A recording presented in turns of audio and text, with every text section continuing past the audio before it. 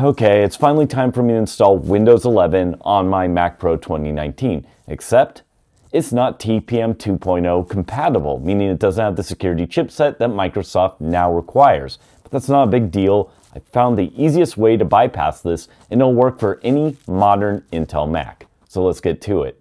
The first thing you need is a USB thumb drive. This is just a USB-C one I have laying around, and it's way overkill as it's 256 gigabytes.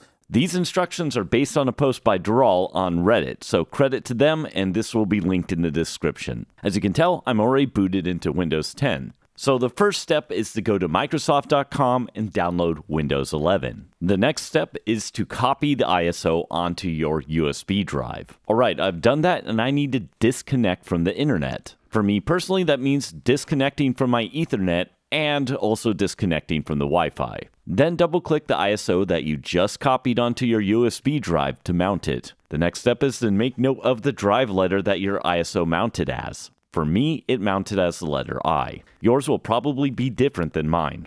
Next, we're going to bring up Run from the Start menu. Mine is showing up in Recently Used as I've recently used it, but you'll probably have to search for it in your computer. Or you can press and hold the Windows hotkey and press R. What we're going to be doing is plugging in a command that changes the installation mode. The Reddit post doesn't explain what this command does, so let me explain it here. Setupprep.exe is a Windows setup helper. It's used to start an in-place upgrade from within an existing Windows session. In simpler terms, it's used to upgrade previous versions of Windows. When you run it against a Windows 11 ISO, it does not install Windows Server. It still installs Windows 11, but this mode is commonly used because it bypasses and relaxes some of Windows 11's hardware checks like TPM, Secure Boot, and CPU checks.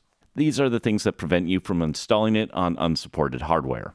Run the command with your drive letter, /sources /setupprep.exe